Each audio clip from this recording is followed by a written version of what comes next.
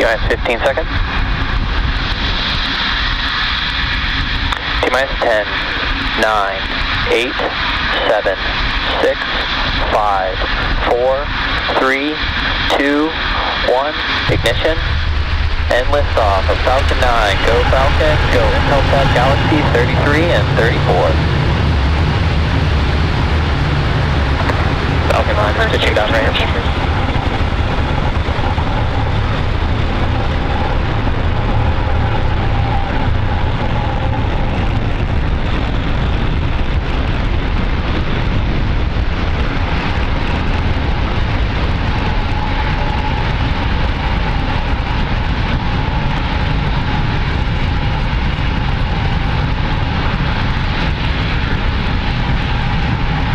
Plus 40 seconds into flight, Falcon 9 successfully lifting off from Pad 40 at the Cape Canaveral Space Force Station, carrying Intelsat's Galaxy 33 and 34 satellites to orbit. Now, during ascent, we have begun tilting the engine, that's technically called gimbaling, and we've begun what's called a gravity turn. So we're beginning to move the rocket horizontally.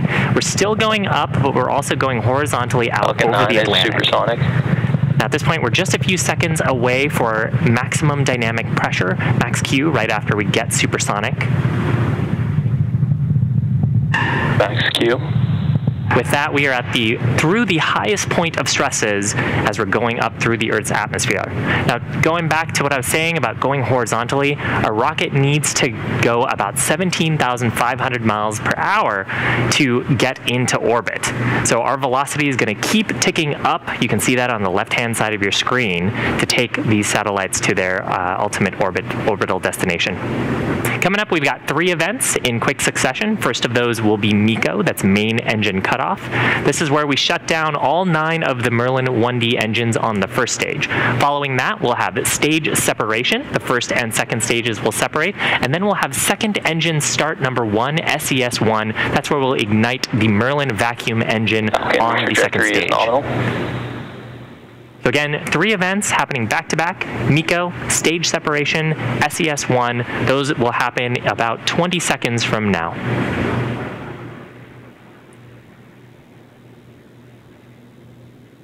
Shots from the ground, you can see as the atmosphere is getting less dense, the plume expanding behind the rocket.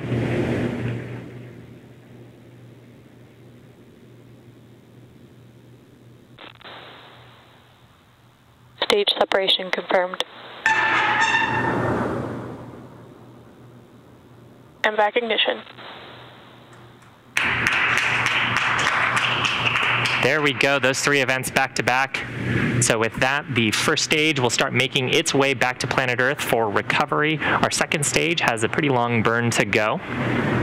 Next major milestone here will be coming up at about T plus 3.5 minutes. That'll be fairing deployment. Now both of these fairings, oh, that's a great shot. You can see the first stage, I believe, on the left, and the second stage on the right.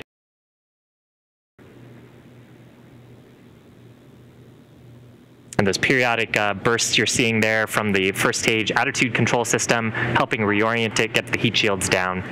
Let's see if we'll also get to see fairings. Yep, you can see them. Confirmed. Left-hand side of your screen, those 2 white blobs coming off of the second stage are fairings. These fairings have flown 5 times each. We will be attempting to retrieve them today and use them on a future mission.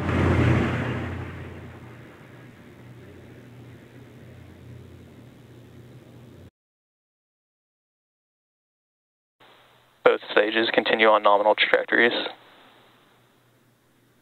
We're about T plus 4 minutes into today's mission. Had a successful liftoff just 4 minutes ago. We're in the first of 2 planned Merlin vacuum burns for satellite deployment.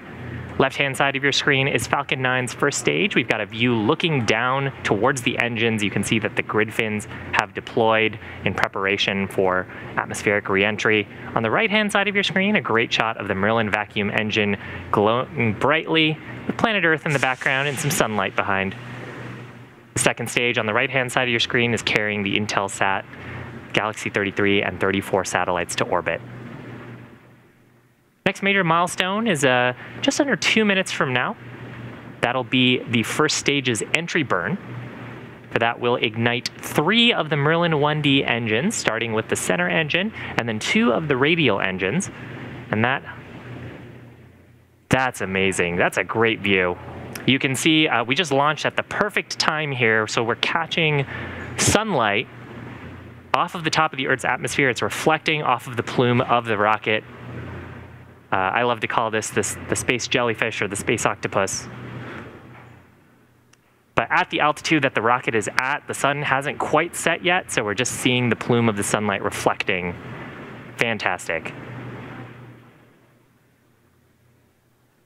Now, as I was saying, entry burn coming up for the first stage, left-hand side of your screen. That burn helps slow down the first stage for recovery as we start hitting the thicker parts of the Earth's atmosphere. And during that entry burn, we're decelerating, firing the Merlin engines, but the plume of the rocket is coming back on the vehicle, and so that ends up leaving that nice soot deposit that we see on the surface of Falcon 9s when we get them back on recovery. You're seeing some white gas bursts on the left-hand side of your screen. That's from the attitude control system. We carry nitrogen gas on the first stage. Since you don't have an atmosphere to push off of in space, we have to produce some thrust to reorient the vehicle, and that comes from those nitrogen gas thrusters. Second stage burn continuing to look nominal. Stage 1 FTS has saved. Stage 1 entry burn startup. So again, 3 Merlin 1D engines igniting here, plume coming back on the vehicle, slowing us down. This burn just about 20 seconds long.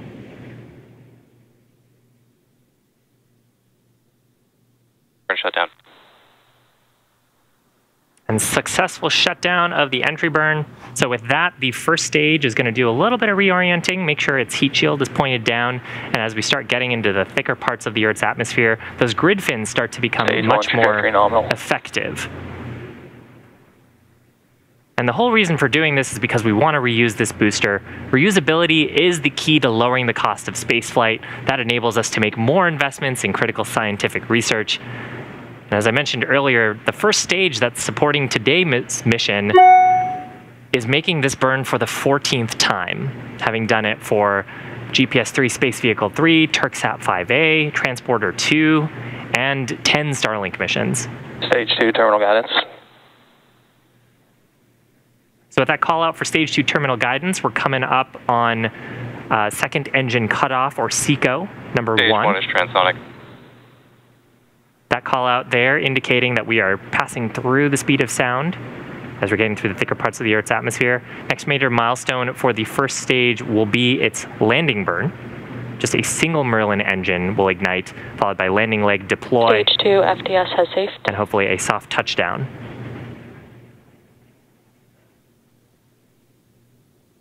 On landing burn. Landing burn startup. Engine cutoff. You just heard the call out there for second engine cutoff on the second stage. Stage 1 landing leg deploy.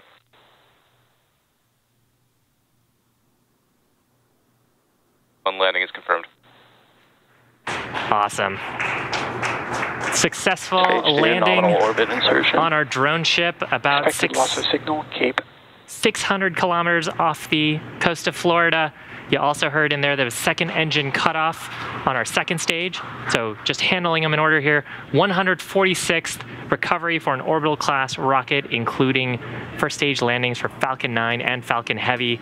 Second stage completed its burn. It's in the nominal orbit, but the mission isn't over just yet. The second stage is going to embark on its first coast phase.